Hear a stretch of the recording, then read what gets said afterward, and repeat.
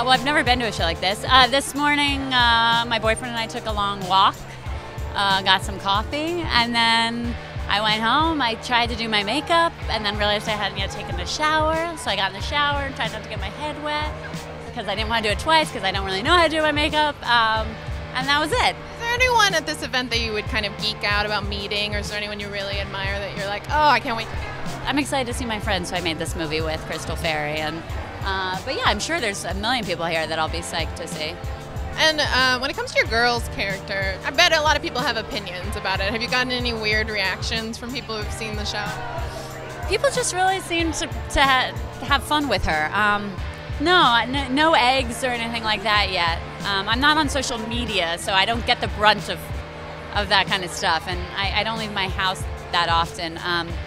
Other than to go to the supermarket. So, yeah, it's been a limited experience of the response. And then we have one question coming via Skype, so it'll be a video question. Wow. Yes. Hello, my name is Jo, and my question is, what was the most challenging part of making this film? Well, the anticipation of having to improvise. When Sebastian called me and pitched the idea to me, it's my fantasy job with my fantasy filmmaker and friend. And I said, of course, but just so you know, I don't know how to improvise, so I don't know what the fuck I'm going to do. So the anticipation of that. But once we started doing it, it was great fun. Yeah, once you're doing it, it's just, you're in it. But the challenge is always thinking that you're supposed to know what you're going to do before you get there, for me.